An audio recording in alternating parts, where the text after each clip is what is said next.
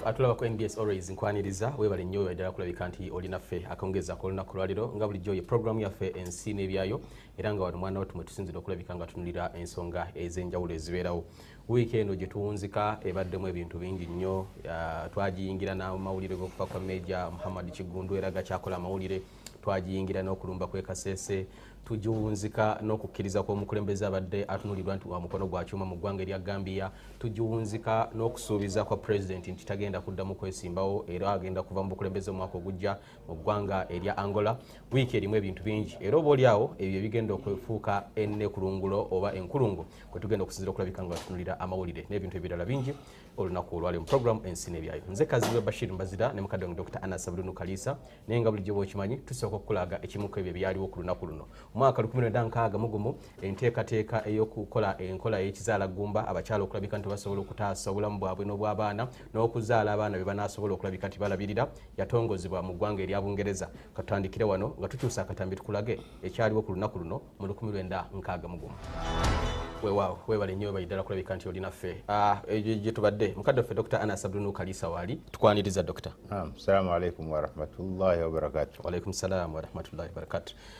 Dr. agaffe eyo yetuli poze mwe naffe gye tuli Uganda bwe baba kugidescribinga mu kigambo kimu ogyogerako ki essaawa eno oba ina statement? Unstable country. Uganda unstable country. Mu bufunze eggwanga eritali tebenkevu. Ndowooza oyagala kutandikira ku kyekasese. Because we cannot talk about the economics. Sudiri ekyo kyagenda ekya Sudiri economy kyalagawa kyagenda kyali ku front page katuli ku byekasese instability security wise.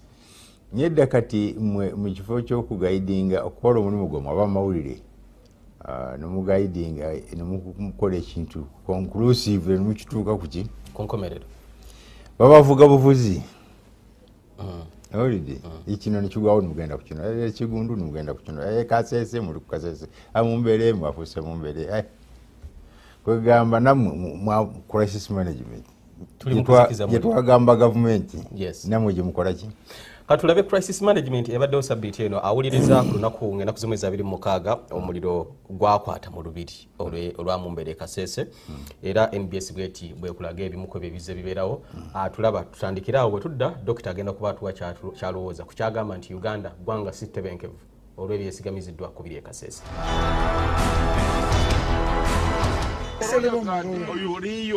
Abantu abafiirwa abaabwe mu lutalo olwali mu lubiri lw'omusinga wa Rwenzururu bakedde ku ggwanika ly'ekibuga Kasese okutwala emirambo gyabwe. Wabula ennyiike beeyongedde abasinga bwe balemeddwa okwawula abantu baabwe mu mirambo emingi egiiriddwa mu luggya lw'eggwanika.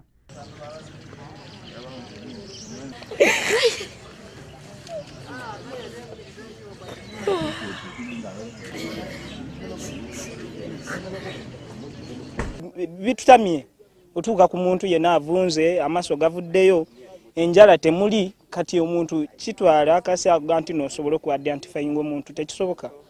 They are out of identification. It's beyond to be recognized. Batugambye nti amasasi agabakubwa gabasensebula nnyo ate nga babadde bavunze. Others were banned, others were gunned using heavy machines. Ekivundu ekigivaamu nakyo kibadde kyamaanyi nnyo nga kibadde kizibu omuntu okugumirawo nga nabayiranye eggwanika baddu mbeera bwe basobedde ne basaba abantu baabwe bano baziikibwe kirindi naye nga gavumenti ebadde tennakirowoozaako. Abantu tetukyalina engeri omuntu osobola twala n'ataliwuwo banisazeemu ne babaziika wamu. Abatuuze b'e Kasese basigadde beewuunya lwaki emirambo gino tegyassibwamu ddagala n'ensonga lwaki gyayiriddwa mu luggya lw'eggwanika okubassa ekivundu. Dokita embeera bwetyo bwe yali e Kasese era bwetyo bwekyali abantu abaafa bangi akushwala omuwendo gw'abaafa tegutegeerekekanga byonna byogeddwa this week era kijja kuba kisigala kyogerwako. What is your take on how the government should have handled the issue in Kasese? Bagikutte bubi era bakyagikwata bubi. Abantu baffe baba bali mu security tubamanyanga nti ensi ya developinga neva mu simu zino ez'olufungo ne Telegram nedda mu electronics kati nti oli bw'oba n'essimu eno aba ayina kompyuta, ayina essimu, ayina kiki bingi, ayina recorder, ayina kamera, ayina everything. Ekyo tebakimanyi aba security abali intelligent. Yes, ate abakimanyi si be batadde wali ku handlinga bintu bahandlinga bintu birala naye abamanyi how to use these things balala. Kati bagenda okufulumya ekintu spokesperson ng'ebintu babitegedde dda be Bulaaya, tubifuna ate kuva Bulaaya. Bannayuganda abawano amawulire mugajja bweru nga n'omwogezi oba wa poliisi oba amagye tannaba kwogera ayogera nkeera. Tulina amawulire nti abamu baava na Congo, abamu baava na mu districts endala ne bajja okulwana. Kati abo baava ewalala osanga tebalinaako baabwe. Eyo waliwo gaapulakuna nene nnyo mu flow ya information. Kakati kanko ekyokulabirako batugamba Mumbere bamukutte awulidde wano bakifulumya after 8 hours official naye nga biri byafulumya dda n'ebifaananyi okumukwata bagiyita batya bamukwata jeeke ebiki byonna ate yagira mu mamba ey'amagye yamuleeta. Yes, awulidde kati omuleese wamugya mu lubiri. Yes, bamugya mu lubiri olwebyo lwakubako bomu ndowooza ne bamutaasa either mwatulima ne balukubako bomu. Baalukuba bomu. I was there. Okubeereyo nga balukubadde ani ayinza okuba mu kayumbako kenalabyako wadde tebagamba kayumba simanyi bagamba lubiri bakubako bomu gwe n'ofuluma nga saabulako kakanoobule.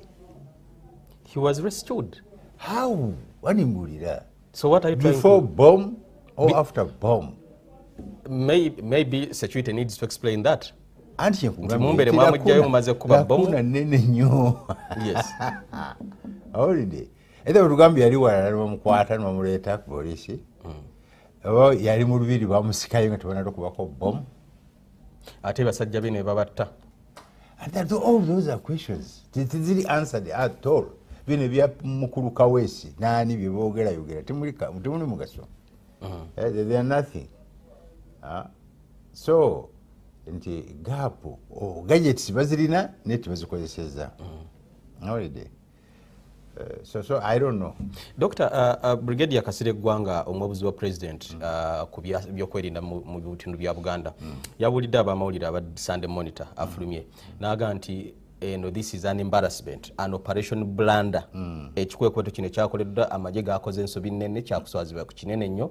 He adds on n'aga nti n'omusajja yakulembeddemu ekikwekweto kino afande Brigadier Peter Erweru n'agamba Kasirye Gwanga n'agamba ekiseera kijja kutuuka Peter Erweru bamunoonyerezeeko bamukwate olw'abantu abatiddeyo Kasese. Do you agree with Gwanga? No. Gwanga ayogera procedure nga bwe zaali badde. Procedure nga bwe zaali kozeeki bezaali badde otandika naki ozaako naki naye question is nti olwo lwali lutalo lw'amagye bali balina amajambiya balina amafumu batulaga ne ze bayita petrol bombs IED in provide explosive divides police ze batulaga nti ze zaaliyo. These ones on the other side the army had guns and bombs. Yes, naye mukitoya nukude kyembuuziza lwali lutalo lw'amagye poliisi haina highly trained officers and men balina anti-terrorism unit. Yes. Kasoka mwabadde mbomu naki gwayo solos amagye gaitegeetagisa tegeetagisa at all. Really? Yes, gaitegeetagisa amagye galina kukola ki? Erweru yatugaa nti abo batujju. Erweru yagaa nti wali bagenda ne balumba abatujju. No, abatujju tebabeera mu lubiri. Nzikiriza Kasese penetrated by several groups. Already naye abakonyo nayo nga ki nga mweri. I agree all that. Naye ekyokuba nti abatujju baali mu ki mu lubiri? No, I don't agree. Who is a terrorist, doctor? Who is a terrorist? A terrorist ye muntu who is ready in action. owulidde omusanze nakino bali ready ogenda mu action naye bano batulaze Jambia omukonjo tatambula nga talina ffumu oba Jambia kasookedde mbalaba by nature. Really? Yes. Ng'omulaalo omutuufu bw'atavaako muggo n'effumu okiraba try kakati gwe ebyuwo tulaze bijambia aye nabirabe bibiringa ebikadde birastinze nakinaki kitegeeza bibadde tebikola binza n'okubanga si byomwo. Really? You want to believe that? Yes. Ebampagala ebeera eyaka ebeera shayini naddala yekuuma omukama omumbere yali badde tisi ebyo tezirina kubanga zaatalaga. Yes. Olaba naye omusajja omukulu mu kyalo tebeera bwetyo. Ekyo kimu kyokubiri ennyumba y'omukyalo y'omunauganda etali mu Jambia era eridda bwobanaye. Ennyumba ya munauganda ali mu kyalo etali mu Jambia oba effumu era eridda yindagi kitegeeza nti kyakulwanyisa kyabwe defense. Defense y'omuntu wa bulijjo oba omulimi oba mulunzi oba kiki obuntu bwabeera nabwo. Newange emitwe etwo wali akuuma kakampimpi bwe kati ewaka ewange. Yes gyekali emundu ze baalaze nalabye nga za poliisi zebagamba zebajje mu lubiri za polisi ate bagamba mwalimu abapolisi ate bagamba bwoba mwaba traininga bakumaani mumbere bagamba ebintu. You are confusing me. I seem confused now by your explanations. Ate? Yes. Because you are shedding light to several things. You are saying pamajege nyini gawo abantu batraininga abakuma mumbere emundu ezibajjeyo zaba police. Now who is fooling who? Kawezi asude biso birasted. Ekitayinza nakutema kitooke ekijambia nabiraga edduniya byatulaze enyinya teyasobola nobikwata oba yayambadde gloves nti asitudde mugugu kwe nalabye drama basimutegeera. What do you think is the problem? Tutuuka tutya wano kati bwoddayo mu peace studies always basomesa conflict resolution okumalawo obutabanguko n'obukubagano naye tebasomesa causes of conflicts or conflict creation ebireetawo embeerayo ebyo obutabanguko tebatera bitunulira. Basomesa causes bali designers ba causes basomesa causes of conflict naye tebasomesa creation conflict creation ngeri gyo designing obutabanguko ne bubeerawo physically ensi nebukkiriza tebintu bwebiri yahe. Is this, you want to assert that this is a creation? Who has the power to create this mayhem? Buli mugezi yenna ali mu security ayinza ateekwa okuba nga alaba ekyo. Buli muntu alina akatoola ng'ali mu security akkiriziganya nawe nti this is a creation. Kyabaddewo kati fe abatalina katoola tubuulire mwe mukiraba mutya? Look here. Issue y'ekasese tetandise kati abazungu bagikwata kifuba n'okiteeka wansi w'abatoolo naye ezo zimu ku ancient kingdoms era olaba abantu bali unique bo wabaddeyo balina ebintu byabwe simplistic life ani bantu ba mu nsozi baweka ku mutwe omwana bamuteeka wano mufo kya wano eki kitundu kyonna kyabwe n'abamba babateeka eri kifo twagaana tujja kutufuga ne balwana throat nobote ne balwana amini ne balwana dunia era ne balwana ono Museveni yabakakkanya bamusajja okuteesa yakumanya ateesa era mugumiikiriza muli muwayiriza kirala naye ekyo muteesa ateesa n'abalimu n'abatakola ki n'abataliimu namugyayo mu Amerika yali ng'ayoza essowaani eri mumbere bati yamutwala okusoma nebigaana kakati n'akomawo n'amutikkira n'amuwa obumberi bwe namuwa byonna byakola ki bibawa abakulembeze ab'ennono bibawa abakulembeze b'ennono naye jjukira wadde gogiyita conspiracy international theory conspiracy nakugamba nawanejja nga oddayo mu recordings zaffe etuuse Central Africa Congo bwe buzanyiro bwa buli muntu yenna ayagala okukola wano ekibi Congo biri ebya Soviet Union tebiggwangawo ebyo bwe biti byakolumbaniani buzanyiro awo byava mu Cold War ne bijja Soviet Union newangula Kabila n'afuga n'olwokuba ina olulandira lwa communist era nerokola ki was gunned down nga mukama we Mobutu after 35 years of 40 mutabani we najja nakola ki yaliko n'olwalira yakyaliko naye bano nabagamba bano okujjako nga Eastern Congo bagikutuddeko Kivu province eyo nebeera nga eri yokka nerifuuka eggwanga fuuka eggwanga oba balituwe wano oba baliwe e Rwanda wakyogerako ekyo nakyogera byo nga bakoze ekyo ffe situjja kutereera buli ena twagaza akabi kajja kufubutukaawo Congo what is there ate kati olaba obuvuyo buno butambula mu nsi Soviet Union bombinga Bashar Assad bombinga Mosul bovumuliga kuba kati ensi njereere kati wetwogerera teri abuuza teri nyinimu tewali nyinimu Israel akuba buli amanyi international games eno esaawa omweso eno yesaawa omumpembe tanayingira ki White House ng'ate ali ne mu White House tasobola kwenyeenya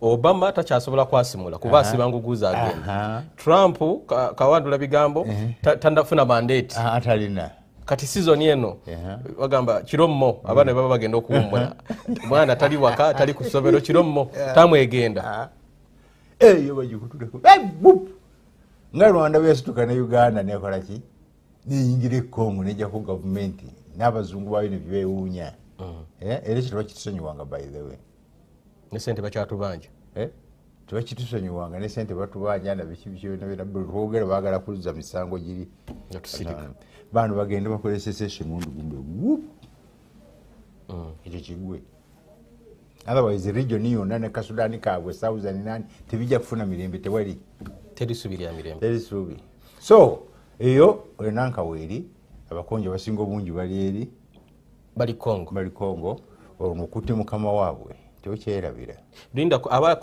abakonjo abali e Congo bakutte mukama waabwe kibaluma oba abamukiririza mbe bali e Uganda bokka buli mukonjo waali abali eri ate yasabako President Museveni agenda yamba abakonjo abali e Congo M24 babonyabonya nakinansonga agaba these are my subjects Mr. President ate goba ogenze Somalia oba ogenze Liberia oba ogenze Southern Sudan ate wano kumpi these are my people osobola okubataasa bana bali wano yes so now problem gye tuguddemu ate bakutte mu mbere eyandibadde akumaakuma ku bantu awo twogenda kutereera tujja kufuna mitawana mingi tolekaayo Doctor, how do you think Mwami Museveni kambuze oloza waliwo engeri endala Mwami Museveni gyadda alina okukwatamu ensonga ye Kasese ng'oggyeko amagye okugenda ne gakuba n'okukwata mu mbere muleete Kampala muteeke mu nyumba yaffe gatovaawo bamufuule nga beesigye nga tebakubye bantu bali bali oba okubakuba nandoga bayeekera balina emundu naye ono mujeyo mukoleki Dr. Mumbere ono omusinga Charles Wezire Mumbere eri Mangoma is he that powerful eri abantu be that abantu bayinza okugaana okulya emmere olw'okuba ye because abaganda bagaba okwata kabaka waffe there are some people that are very loyal to their kings abaganda bagaba okwata kabaka waffe abatoolo not so much attachment n'abanyolo n'abaganda balimba lwakuba balina ebigambo bingi oligwa wendigwa nze saabalaba wano mu 66 infact bano aboono be basajja yes they are more loyal bagudde nga ye takoze eki tagudde era they protected him tebakulimba mbwala omulala yakikoze his subjects ye byayogera bituufu naye byabano wolugawo ndigo bo wenyini bamutunda nebamulyamu olukwe Abaganda. nebamulyamu ebitundu bya feeza naye bano kyoga singa kyabadde ku baganda basobola okumuwaayo naye bano be bamukuumye omuntu waabwe bano bano bagoba security ya government tetujja kumwekuumira lukya gavumenti bwega tukuwadde security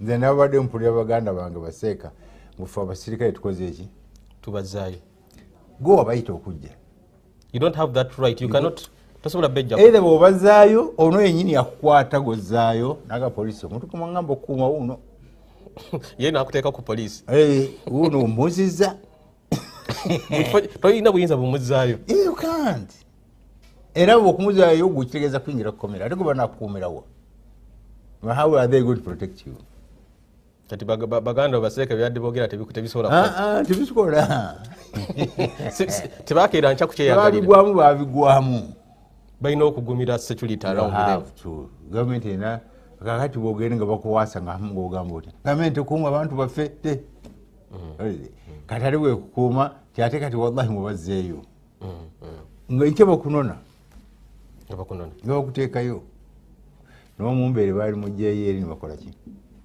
tukyali fena ku NBS abazungu lwaki bawangangusa mwanga yes why kabaleega bamutwala ku bizinga by'essesere ne batwala ne Muteesa mu 1953 Muteesa naye ne bamuwangangusa mu kifo ky'okumusiba now you want to assert that mwami Museveni mubi kyakoze kibi okusinga ekyabazungu yakoze kibi nnyo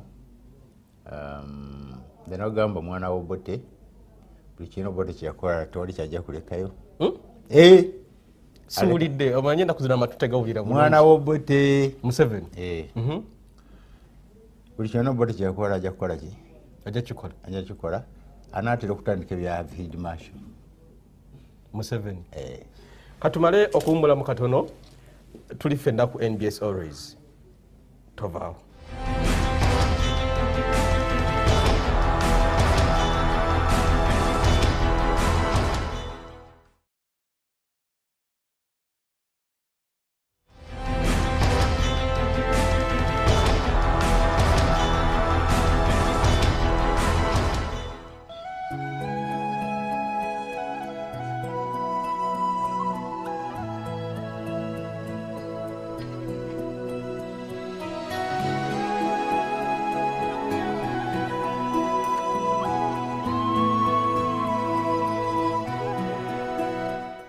webale kubanga okyali naffe ku NBS Always program ensine ebyayo nzeka ziwe Bashir Bazira tubeerawo wano okutunulira ensonga ez'enjawulo nga bwe zitambula era ng'ensonga eriwo talk of the nation ensonga ye Kasese Dokita bwe tugenze mukumula atugee nti mwami Museveni alowooza kyeyakoze kibi okusinga abazungu kye bakola ku kabaka Omukama Kabaleega Edward Muteesa Bamwanga era tugambye nti mwami Museveni engeri gyali student wa Obote buli Obote kye yakola ne Museveni agenda kikola kino kirina kyekindeetedde Dokita 1966 crisis 21 Ogwokutaano ne balumba olubiri wata bw'oba wakuba lukoloboze mu musenyu njawulo kyeriwo wakati oba tewali n'olisinga bamukwatako Muteesa naye singa bamukwata bandi musibye bali musibye oba bali musse nawulire tebamukwata omukisa tebagufuna naye ono yagufunye amutadde muki kaduku bagiyita jeera kama mbaya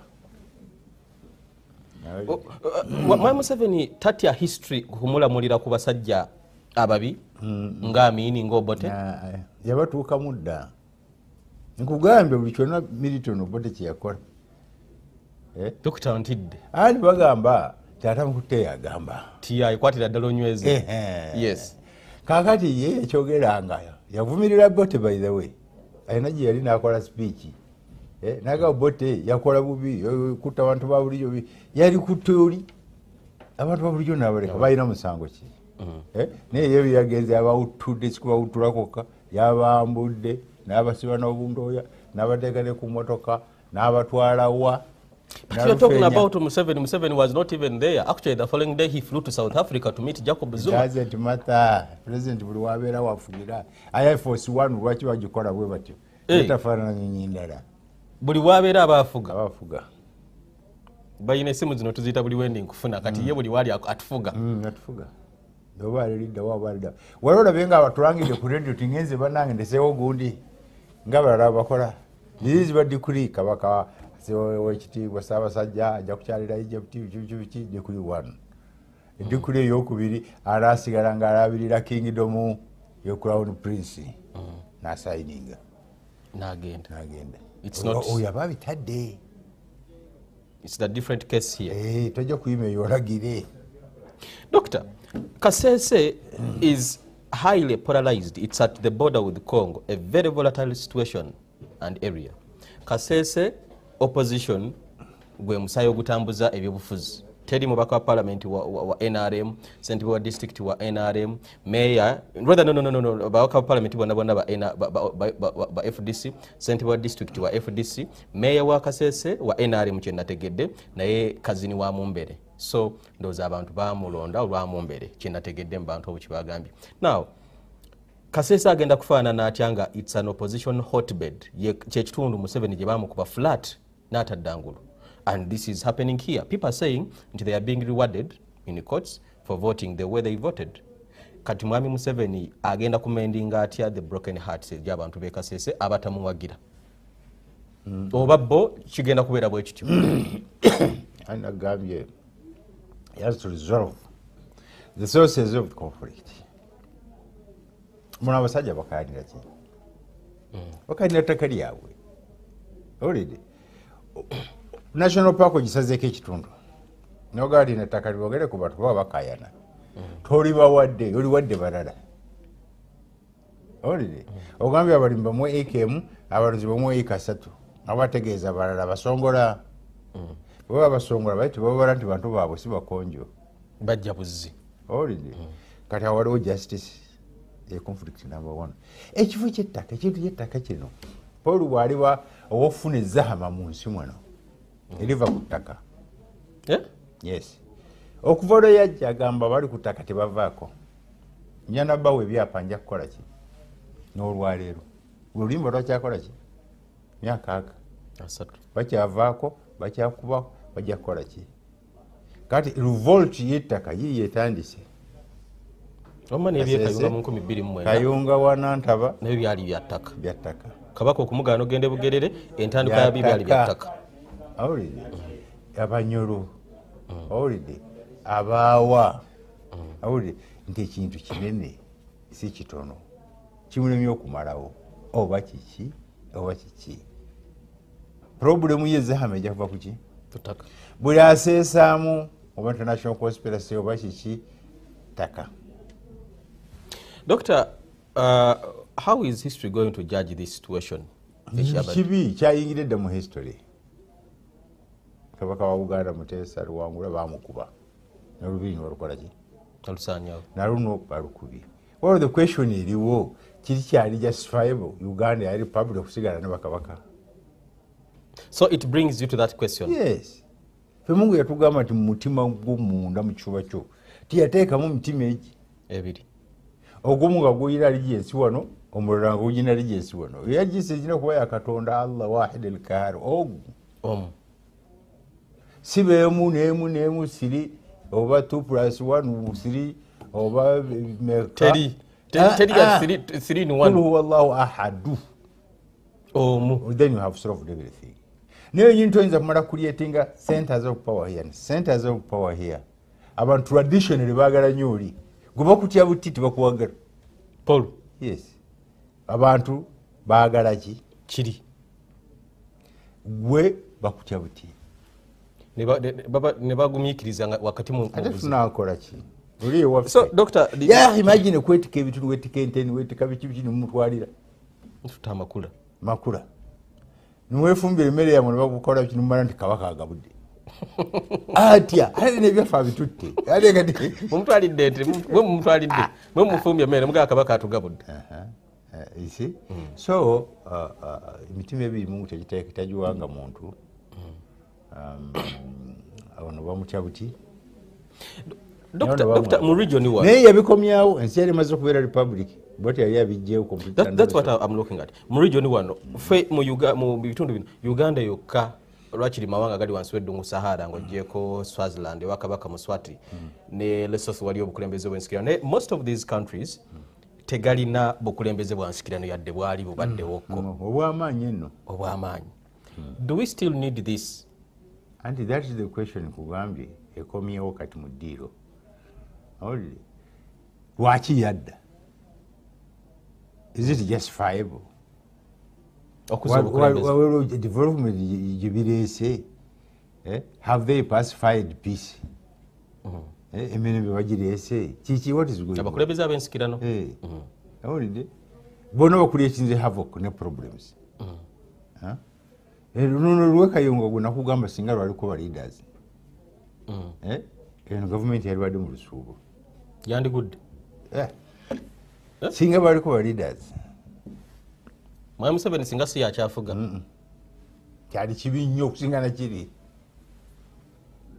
it was too bad bali musite bebali Entebbe bebali mu luguudo abe balina amagye amanene agali wano ate bali bekyayi naye good enough tebaliko ki akulembedde leadership. Dr. bwatu bwatugamba nti ebintu sirabika nga tebinaba kulabika nti obaoliawo birungamizibwa. Dr. ngenda kusimbuliza ekibuzo kyange ku kyebatugambye mabega ndi Mwami Museveni akoze buli Obote kyeyakola akoze buli Amini kyeyakola. It brings me to have this, is he on his way out? No, tekyo kigamba nti bali byebakola byali bikyamu oba bikyali bikyamu. Obote kyeyakola okulumba olubiri nakati kyakaabya abantu anti kibabuuza ti byali kikyamu oba kyali kituufu naye nga byabikoze kyali kituufu. Gwe lwaki tewali akubuulira lwaki oli yalumba olubiri Obote? Obote bamuwa amawulire nga bamugamba nti mu lubiri ewa Muteesa waliyo ebyokulwanyisa tebyaliyo nti Muteesa akwataganye n'Abangereza bamuwadde ebyokulwanyisa asabye Queen afune ebyokulwanyisa. Abaganda be baleeta amawulire eri Obote tebalina kye basangayo. Yes. Amini yalwananga nani nambuyaga bamajini bamayimbe ga Buganda. Katumala okudda tuli fenna ku NBS Always ensi n'ebyayo program ne Dr. Kalisi.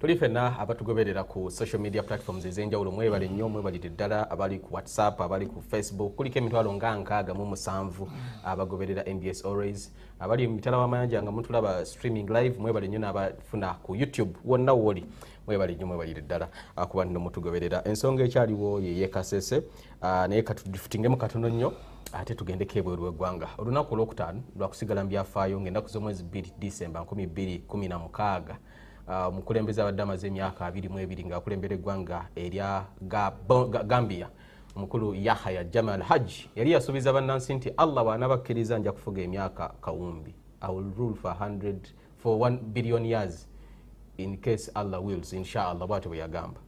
Naye ekigambo kyakyuse era ndowooza tuyinza okuga nti Allah teyayagadde kuba bwe yali akyogera yeesembesa Mungu naga Mungu bw'anaaba yagadde. This is a strong man of Africa. They call him a dictator. Yagamba ayina ebintu bingi byayogera n'agamba nyina eddagala lya sirimu and all sorts of things. Yahya Jammeh yakoze ekyewuunyisa n'akubira Besigye we essimu n'amugamba Besigye wa wano mpangudde ngenda kukuyambako okutambuza eggwanga tugenda kukola ffenna eggwanga lisobole okulabika nti no litambula. The world was surprised. Ensi yayiwuunyiza Yahya Jammeh naye nga bagenda okulonda internet nga bazisazeeko abantu bakkirizibwa kuba masimu obubonero bwabaddewo bwonna nga bulaga nti Jammeh just kuyisa bivulu tasobola kuva mu buyinza n'akutula abantu emitima n'akkiriza n'agaba mpangudde. That's one. Ku Saturday omukulembeze amaze emyaka mingi nnyo okuva mu 1979 President Eduardo dos Santos w'eggwanga erya Angola baali batwala Amini nga bamuwamba ng'ono ajja mu buyinza mu 79 agambye omwaka ogujja tagenda kuddamu kubeera president ekibiina kironda omuntu omulala.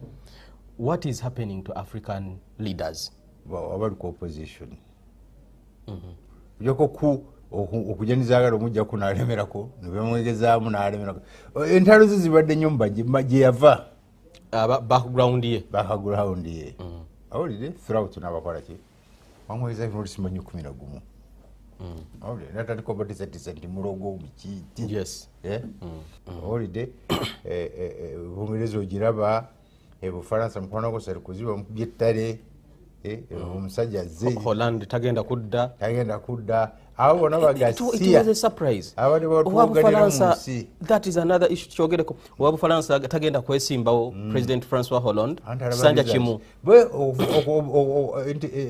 okulonda ewaabwe kwa group bbiri ba rightist movement banakalyakani bebagamba yes nakalyakani kati ba leftist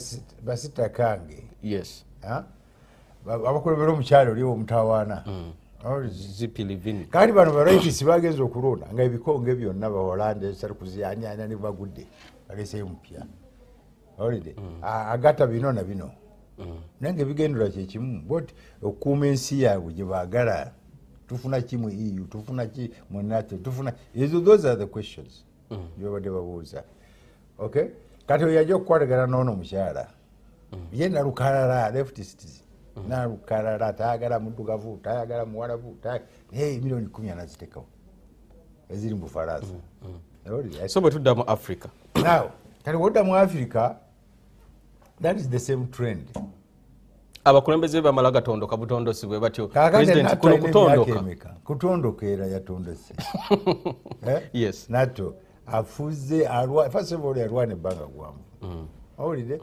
nakola ki okutuza lwatondose Santos owangola ekyo kimu ekyokubiri abuyo mwagadde nnyo nti aleseewo abantu abayinza okumuddira muki ebigere fe Abafrika naddala wano mu Uganda wano ekirituletereza amaki ekyo owangola yomukobadde bavumirirwa naye akikoze aleseewo abantu mu pipeline Nyerere yafuga bubi nnyo naye nalekawo system naye yalekawo ki system abakulembeze engeri gye bajja olide fe wano kyetutakola ki buli alabika nti ayise bamukuba ku mutwe wano waliwo abavaayo waliwo abalabika okuva ku bawapakabulo ono yali ava mu West Nile alimeya ayume baani bangi abadde bajja ne babaaki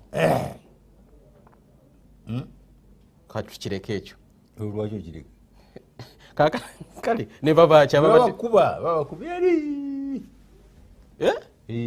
bakukubira eri mulongo oli bwayagala okuteekako ezambi eddene onalabika ayagala kuvuganya Museveni 2021 eyo shiriki nkulu nnyo atamanyi shiriki mu Busiraamu omuntu ogatta Katonda ekintu kyali ezambi erisinga obunene mu Basiraamu era eryo terisonyiyibwa wa Katonda kati ogambye shiriki ewa Museveni kwagala kumwesimbako kokugamba nti ono alabika ayagala Ntebe n'eddoboozi ligenda likola ki livaayo nnyo kiki what is going on nga bakuyitanga Muteesa ewani ewa Paul ate wa shiriki bamuyita akoze shiriki